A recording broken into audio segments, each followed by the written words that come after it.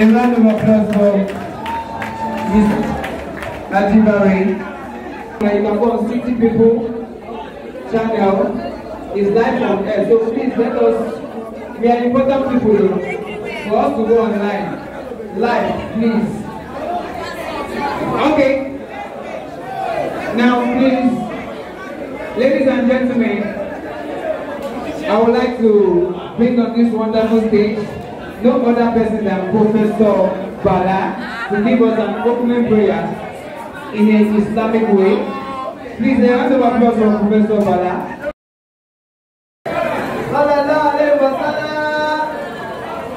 Yes.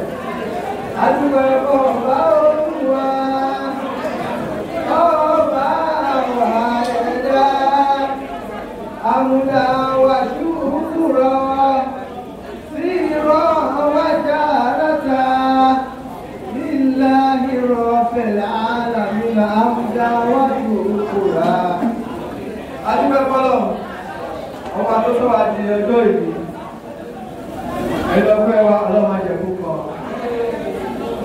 ọlọ́mọdé apẹ́ẹ̀dé ọlọ́mọdé àbálẹ́kùn sí láti di ọgbọ̀n ọdún tí gbogbo wa ti sọ ọba rọlẹ̀. We are still together today. We thank Allah for that. So it's not of the Lord. Adúpẹ́ o ẹlọ́pẹ́ wa ọlọ́mọdé púpọ̀. Ibi tá a délé ní ọlọ́mọdé àkàkú sílẹ̀ ká máa ga sí ni ká máa ga sí ni ká máa ga sí ni ká máa ga sí ni. Al-Fatiha.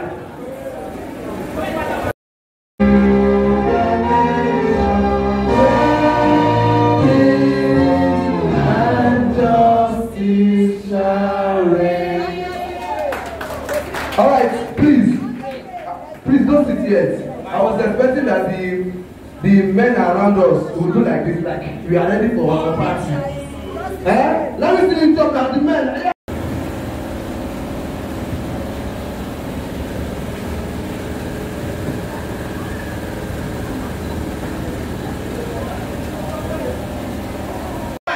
For every penny, Tianga, association, every 10 couple is being recorded. I don't know if you get it. 50 naira total is being recorded, and that's why we need to hold this AGM so that we have time to put things on the platform. Please, let's read it up. I just want us to look at just one thing in the constitution here, but it's saying that severally, what they call that saying that law. Just one thing, one area is the area of welfare.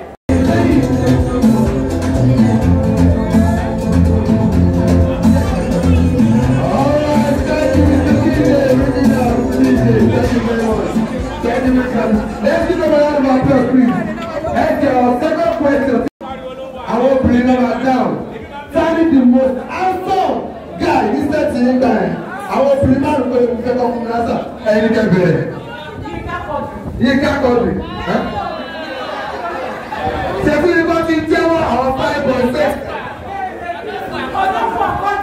Odoko Akodri. Ọlọ́pọ̀ àwọn ni ó jọ India. Alright. Àwọn ẹ̀ṣẹ́ wà bí. Ọ̀sìn bí. Ẹni tó bá lójú yóò lè máa bá lójú ẹ̀ lókè. Mọ́mí ẹ̀jọ̀. Nígbà ẹ̀ ta ni fine boy ṣètì. Wọ́n ní kúlẹ̀ ọ̀làlẹ́ yẹ. Ìdí yẹ. Ẹ̀mú ọ̀jáde. Ẹ̀mú ọ̀jáde. Ṣètìlì gbogbo síkì tó sọ fún ẹgbẹ́ káwọn lẹ́kì àwọn lọ́sọ̀ sí ọ̀dọ́ ti lọ. Alright. Ẹ̀jẹ̀ bọ́sí nígbà. Ẹ máa dákọ̀ pé lọ́gbà ẹ̀. Àwọn lẹ́tà ni Bọ́lá sọ méjì, Nọ́sírù Ìdòwú, Kàfárì, Ṣá, àti òun náà sọ. Ọlọ́run nípa àwọn tẹ́lẹ̀ àgbẹ̀ wọ́n fẹ́. Àwọn tó wà níbẹ̀, ó yẹ kó ọlọ́wọ́ gbà sí lókè. Àwọn dà, ẹni ní sókè. Ẹ̀ṣẹ̀ ọlátẹ̀wọ̀. Àwọn dà, ẹni kéde tọ́lá gbọ̀dà. Àwọn tó dára pẹ̀lú ọ̀pọ̀ náà. Àwọn dà, ẹ máa bọ̀ náà. Ọ̀dẹ̀ ń bá ẹ̀ wọ́n lè tún pariwo kúkú kọ́lọ́ wọn nígbà bọ̀. Ẹ pàtó fún wọn. Ẹ pàtó fún ọjọ́ ìgbọ̀ rẹ̀. Ẹ̀ṣẹ̀ mẹ́rin bọ̀ lápò ní òru. A sì ń lọ sí. Ó kú èèyàn kọ́ tá máa bèrè kwẹ́sìtì lọ. Àwọn obìnrin ló máa dáhùn.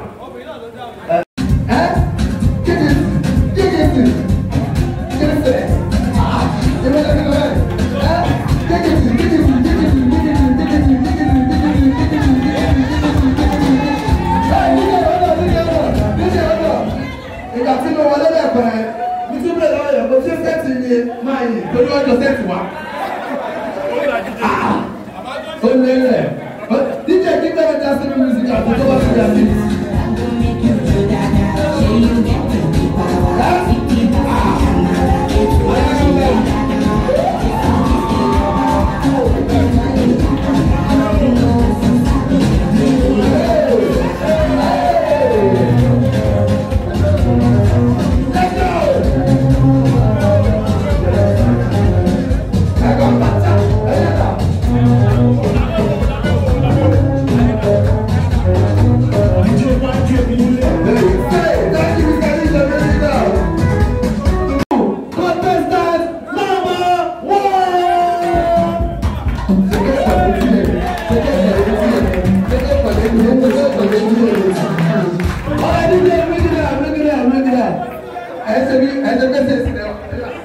Alright, you know what, okay. Contestant! Emabo. Ladies and gentlemen, bring it to you. Contestant number 2.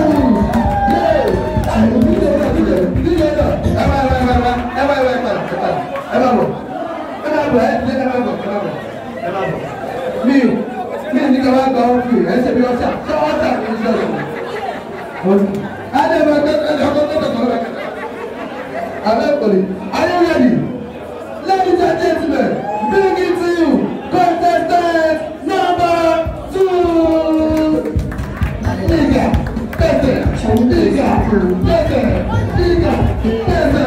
Alright, thank you very much. Ladies and gentlemen, Sherry, I need you to go and find out I need you to. Ẹyin mú sí lórí lọ́sí. No, àfá, ẹ má dà fún mi. Are you ready? Ladies and gentlemen, bring it to you.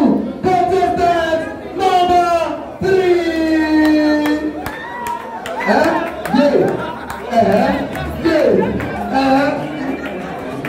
Lọ́wọ́ ní orí Muslim. Ní ìfẹ́sọ̀ lọ́wọ́. All right. Are you ready? Ladies and gentlemen, bring it to you. Contestant number 4. Just to make this too much. Let's do it.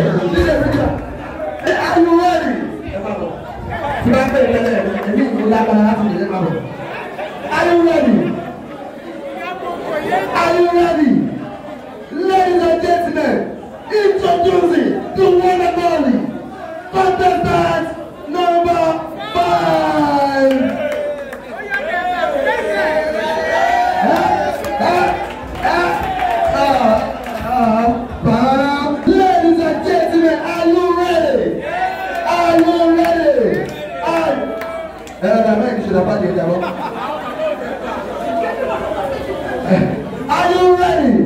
Introduce it to you. Contestant number 6.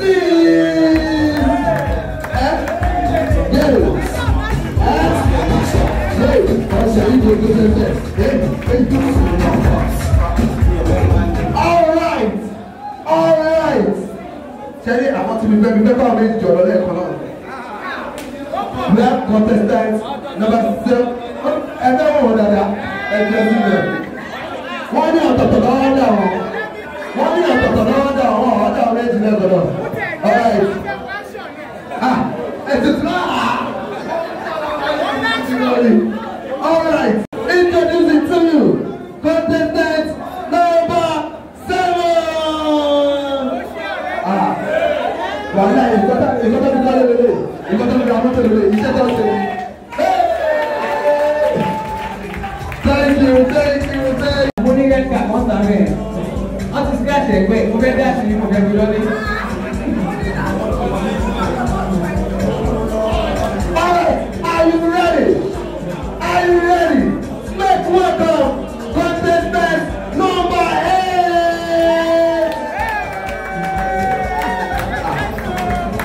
Hey, kí ni màá tẹ̀lé lórí ẹni tẹ̀ lọ? Ẹ kàn fún mi.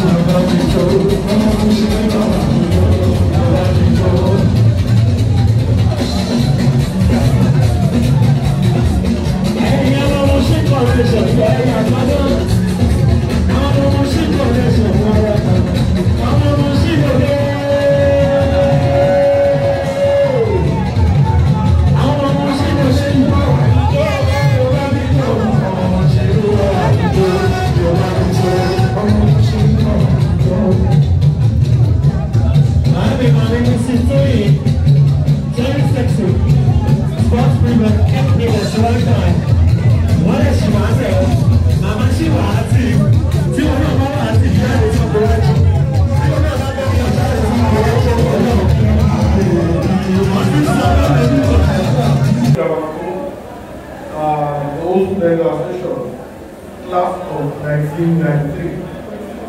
I was glad by saying thank you to you for still being together several years after you left this school. It's very important for all students to always go back and keep an eye on the school that they went to, because a lot is happening and a lot has been happening over the last few years.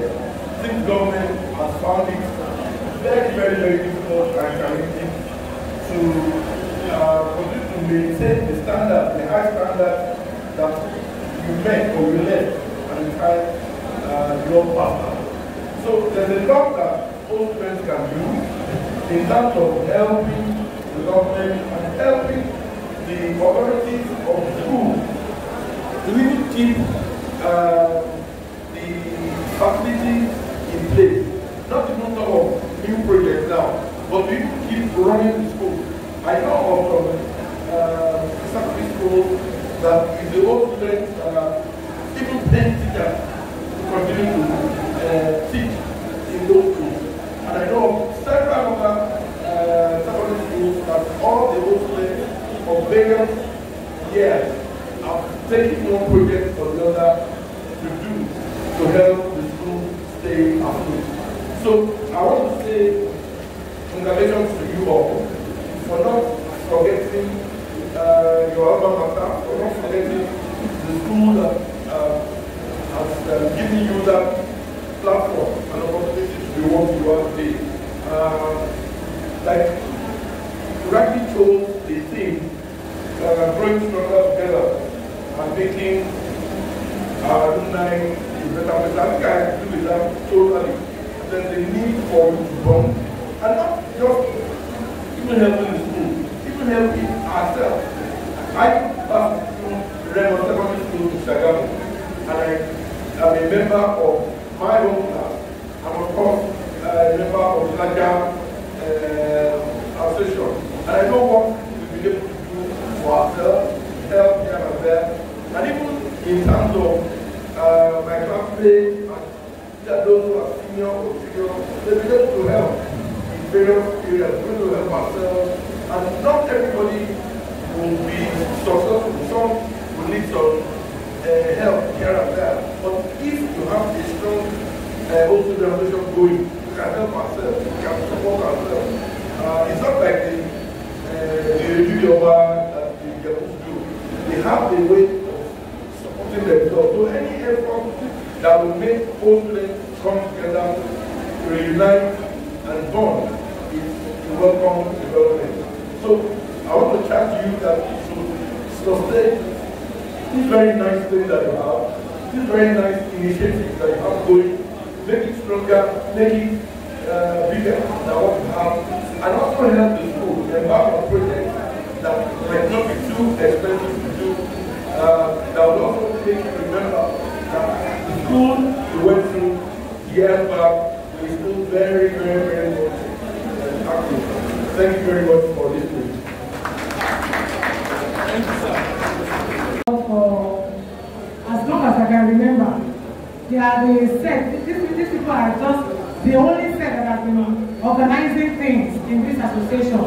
And it is important to give honor to whom honor is due. Yes, we've had a number of challenges in the past, but notwithstanding, they've been able to pull us together and to ensure that this association keeps going. So for that reason, we have deemed it fit to appreciate them and to honor them with an award of meritorious service. So right now, we want to give out the award, and I would like to indulge our guest speaker to come and help us do the presentation.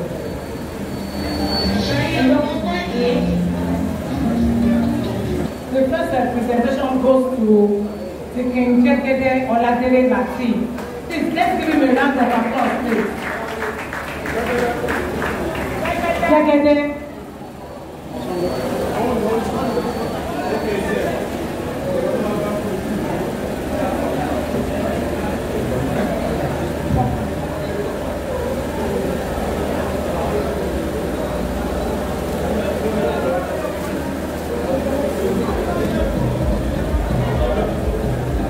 Next on the list is Mr. Olakule Olaleye.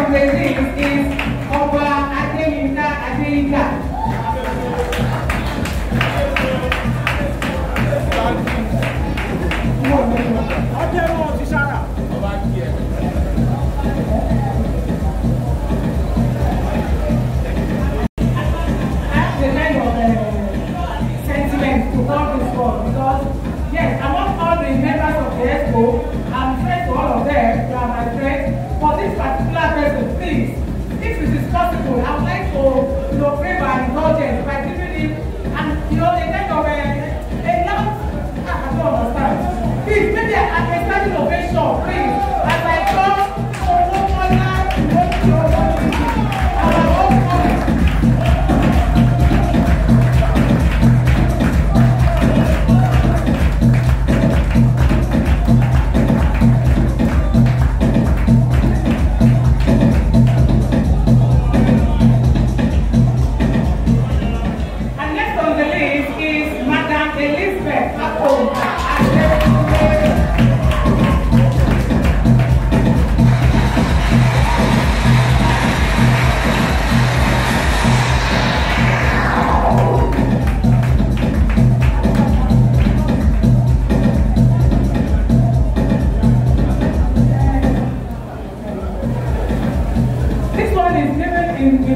I know he's following us online, so I'm going to call his name, notwithstanding, and I want us to also give him a round of applause. And that is Mr. Adebeto Adelaja Agbola. Here is your name.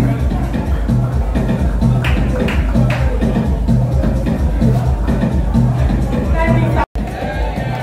If we are here on the scene, say yeah. Permit me to say somebody shout hallelujah. Amen. Beginning of life, Almighty God has ensured that people get to where we are now.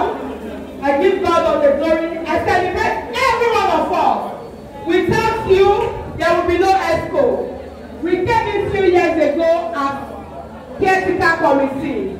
We are still taking care of us to the glory of God. Today is not here, today is the president. We celebrate him in Acacia. I celebrate all the guys. Mrs. Kekereku. Guys, I celebrate you. I thank you for your cooperation. I'm saying this because the next one will be our handing over. I thank the Lord Almighty for their doggedness. I share with you, their tenacity. So after that, we say no, we must stand as a team. And to God's glory today, we are standing as a team. So to the glory of God, to all the experts, to engineers, to every one of us, we say thank you. God bless you all. Thank you, sir.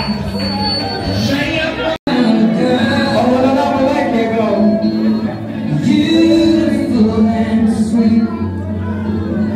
I never knew you were someone waiting for me.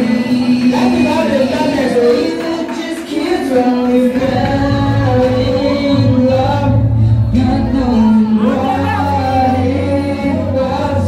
I will give you a sign. Darling, just kiss me. Daddy.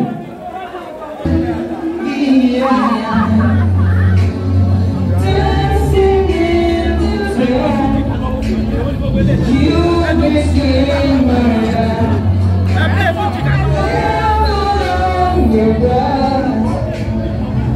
singing to our favorite song. When you said you looked a mess, I whispered underneath my breath, you heard it, I'm you. Alright, DJ, you can break it down. Let's give them a round of applause.